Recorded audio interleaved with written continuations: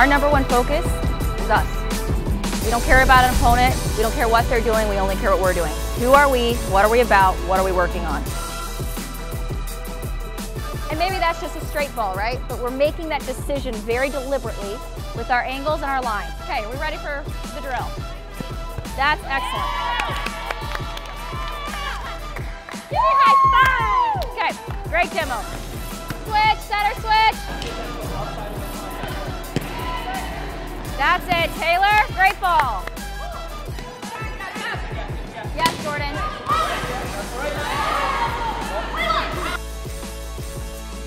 Yep, we should be on 3.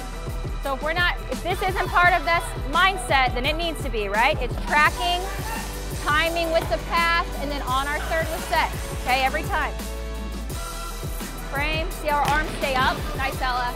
What happens when we scrimmage? Transfer, transfer, transfer, transfer, transfer. I hope we have the ugliest train ugly scrimmage we've ever had, because I know in 3 weeks we're gonna look really good.